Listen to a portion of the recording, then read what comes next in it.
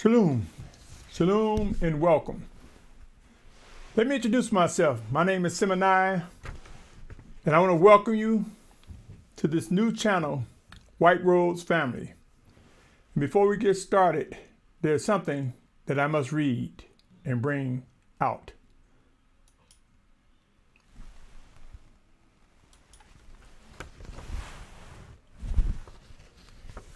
It's a warning and a disclaimer. One of the things that's important, my brothers and sisters, is YouTube is changing its terms of service.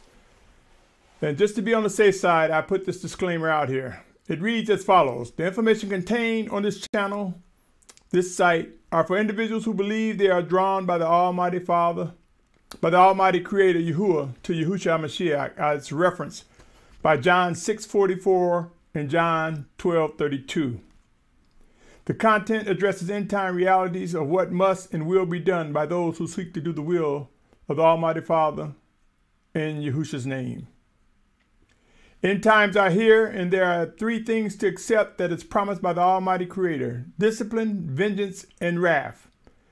Please be advised, this site is not intended for children under 16 years of age in an effort to minimize liability and risk to those who hear these words. By continuing forward, you agree to hold Symmanayah harmless of any influence in or actions that arise as a result of watching, listening, and reviewing the content presented. The views expressed do not reflect the owners or management of this platform and or media website. I say to you, my brothers and sisters, I say again, Shalom and welcome. It is important, my brothers and sisters, to understand the dynamics when it comes to growing in this set-apart walk, when it comes to pleasing the Most High. And there are some key words to think about as we seek, as we ask questions, as we seek to discern. And those words are belief, see, focus, hear, listen, time, who, what, why, where, how, and when. You see, my brothers and sisters, there's a lot of people who talk about what's going to happen during these end times, or their dreams and visions. But how many people are giving thought to what are we supposed to be doing?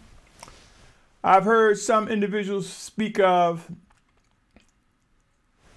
coming out of Babylon, but yet there's not much plans that resemble preparedness when that move come to be. White Roads Family will probably be the last label that I use for content that I present before a set-apart awakening nation. Over the past 8 years, I've presented well over 1,370 recordings that are consistent. The words I presented are consistent in more ways than many. Now, do I stumble and fall? Sure I do, Yashar'al. Let us be mindful, the flesh do war against the spirit. Recently, I believe I was directed to make a transition and begin to do videos, Yashar'al. It's time for us to prepare to witness what is expected, what must and will be done. You see, my brothers and sisters, it's like this. Think about it. If we're talking about end times, if we understand that destruction, widespread destruction is coming, famine and pestilence is coming, the mark of the beast is coming, then there are some things that Yashar'al must do to ensure its safety or to ensure its strength to face physical death directly in the face. White Roads Family will present content relative to the realities of what is unfolding before our very eyes. Yashar'al, we have a lot of work to do. Prepared to witness the proof. Prepared to witness evidence that will be drawn from the four corners of the earth. My position of belief is this. I believe there is an Almighty Creator, an Almighty Father who is the beginning and the end. I believe that he manifests his word in the person of Yahusha. and the sacrifice and resurrection, I believe, are true. Keep in mind, my brothers and sisters, Yahuah and Yahusha are one, but many people have a hard time understanding the dynamics of someone so awesome. How can this be? How can a virgin birth be? I'm not here to debate nor argue. These words, these messages are for those who are drawn by the Almighty Father to Yahusha Mashyach, as it is written. I believe, my brothers and sisters, we will realize the importance of Hebrews, also known as Abrahym, the family of Abraham, and Gentiles, which basically means all other nations, or Goym means other nations. I experienced the Almighty Father in my prayer in Yahusha's name, making clear that it is He who clothed the earth. It is He who allowed the diversity of man, whether black and white or any other nationality. These are merely temples that will go back to the dirt, as it is written. Yashar'al, there are those who will take the verse that say we're neither Jew nor Gentile, or Hebrew nor Gentile, and think we're not supposed to recognize this.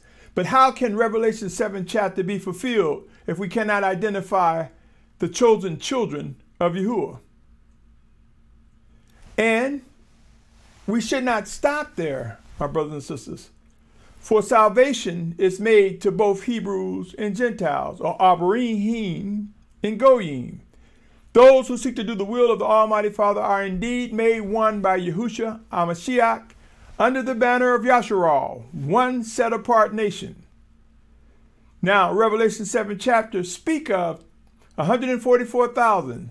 Prepare to witness that emergence come to be, O Yashar'al. Prepare to witness those who are chosen by the Almighty Father to represent the 144,000. 12,000 from each of the 12 tribes that's mentioned in the 7th chapter of Revelation. You see, Dan is not listed, my brothers and sisters. Pay close attention.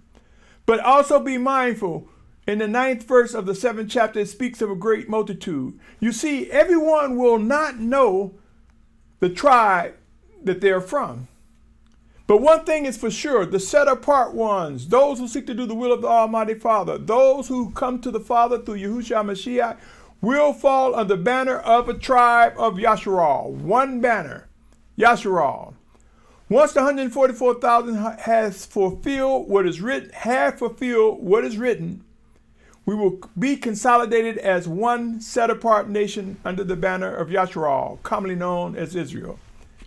You see, as we are awakened, there are many Hebrews who are facing an array of emotions.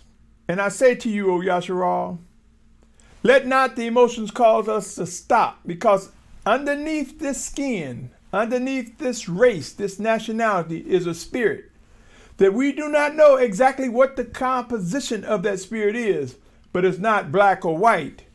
For the scriptures say, when we see Yahusha, we shall see him as he is, we shall be as he is. To understand that, my brothers and sisters, let us not get on race and Hebrews alone and think that that means all other races are irrelevant. This is part of the clothing of our spirits, the diversity in nations.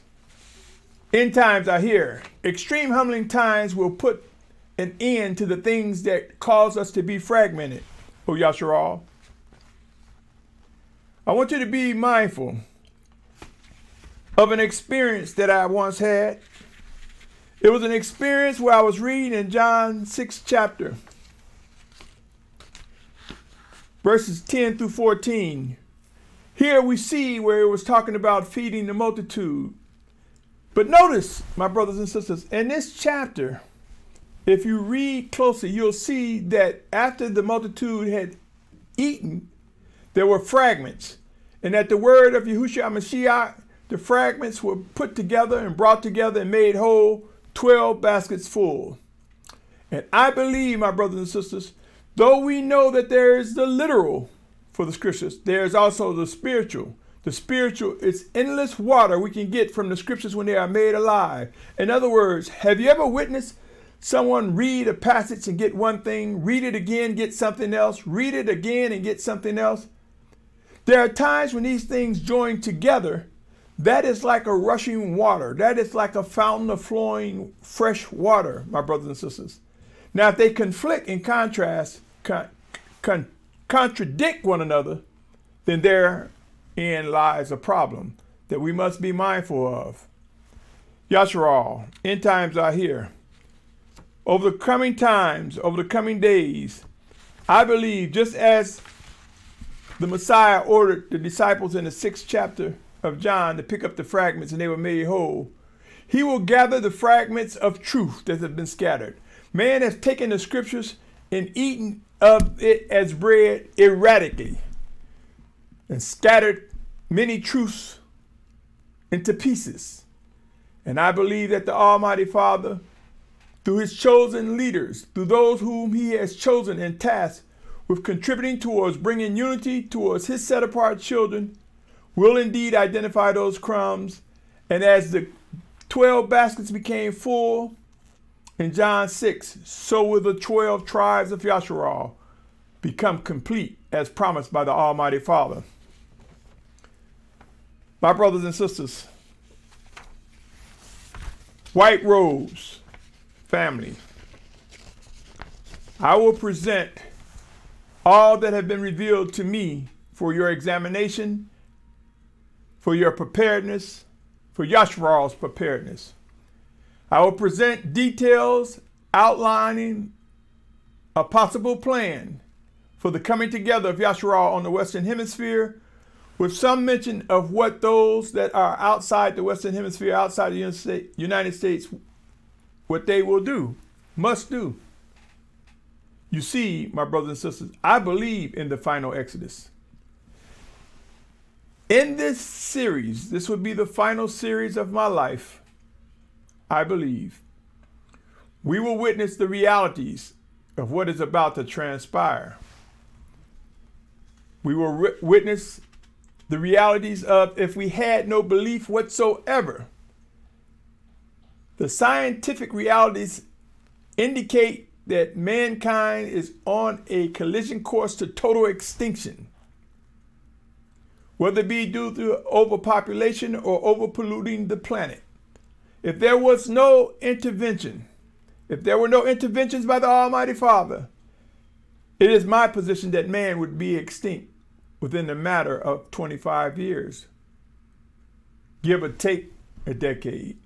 But in less than 100 years, man, in my perspective, from my viewpoint, from a natural perspective, would be extinct. But I say hallelujah, hallelujah, and praise the Almighty Father Yahuah in Yahusha's name. For he has a plan. He has a plan that has a schedule, and it requires things for us to do.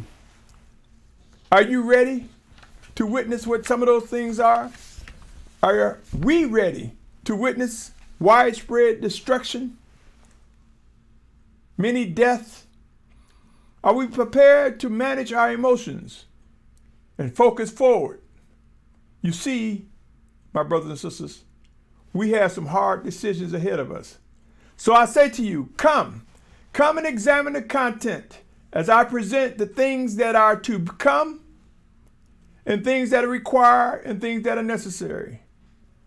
I will present details outlining how black and white, many nationalities who seek to do the will of the Almighty Father will come together in unity. I will speak on the language that must be spoken in order to bind us closer together as one until that perfect lip emerge that is written in Zephaniah. I believe, O Yashar'al, O set apart ones, I believe this, that you are my brothers and my sisters. And I believe how we receive what is about to unfold will make a difference. For those who are drawn by the Almighty Father, for those who must fulfill things that are written, discipline comes, and out of discipline we will be refined and perfected to do what is expected of us. Whether it be having the strength to be martyrs for Yahusha's name, or whether it be having the strength and fortitude to endure travels from around the world back to the promised land, where I believe the focal point will be the true Mount Sinai, currently known as Jabal al-Lawz, situated in the northwest quadrant of Saudi Arabia. I believe, O Yashar'al, to those who do not believe, to those who are undiscerning, unlearning, and are rebellious, they will not be able to understand the dynamics of the discipline of the Almighty Father. To those who have wronged and fought and did evil against the Almighty Father's children, He has promised vengeance and wrath. O Yashar'al, prepare to witness what is meant by His vengeance and wrath. Prepare to witness the things that will humble man. And I say this, out of all the noise, out of all the different interpretations, all the different practices as it relates to religion or as it relates to belief, the hand of the Almighty Father Yahuah is about to go forth in such a powerful way, there will be no doubt that the presence of a living Almighty One is among us. Prepare, O Yashar'al, prepare to witness all that is written and more come to be. On that note, I say to you again, welcome to White Rose family. My name is Symmanayah. Let's prepare to get busy, O Yashar'al, and move into unity. Pray and watch. There will be no compromises. We will find ourselves being refined, fine-tuned to fulfill what is written. Till next time, O set-apart nation, be encouraged. The realities of end times are upon us, and we are the generation who will witness some phenomenal things ahead. Until next time, I say to you, Shalom, Shalom.